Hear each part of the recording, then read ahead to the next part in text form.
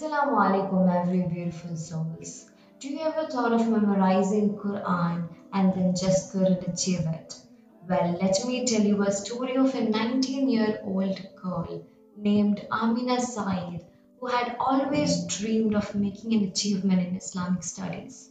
That she decided to memorize the entire Quran and participate in international contests to fulfill her dream. She knew very little about Quran compared to her colleagues, but she took this as a challenge and got motivated by her 25 brothers and sisters who memorized parts of Quran. She outperformed them and managed to memorize the entire holy book in just 100 days. It of course wasn't easy. She declared a state of jihad upon her soul and put death before her eyes. She made an intention to memorize the Noble Qur'aan, so she abandoned all unnecessary talks and activities. And she changed all negative thoughts associated with memorization to positive and practical ones. For example, when a thought came to her saying, I can't do it, she would say, I can do it.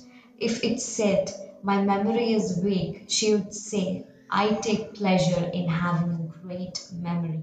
She has spent an average 12 hours a day in an intensive Quran memorization course until she memorized it all in just 100 days. Amina was sure she would access in the contest, but had not expected she would outperform all other participants from 15 countries. She got the top position in the contest in Jordan, and she is proud to make this achievement for her country. MashaAllah. If she can do it, why not you? It may seem hard at first. Even she found it very hard to memorize. She began off with 3 lines and then 5 lines for the 30 and 29 Jews. After that, she had a half page and then a page of 16 lines.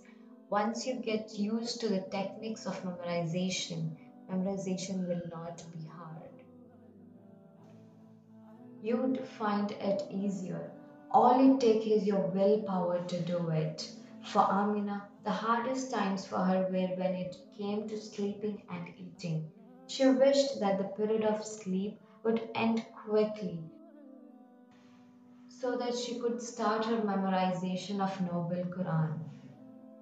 Every time she began to read the Quran and memorize, she felt such a delight and enjoyment that she had never felt before. So let me remind you guys, the mind has limit. As long as the mind can envision the fact that you can do something, you can do it. As long as you really believe 100%. Let me know what you think about this video in the comment section below. Until then, Assalamu alaikum.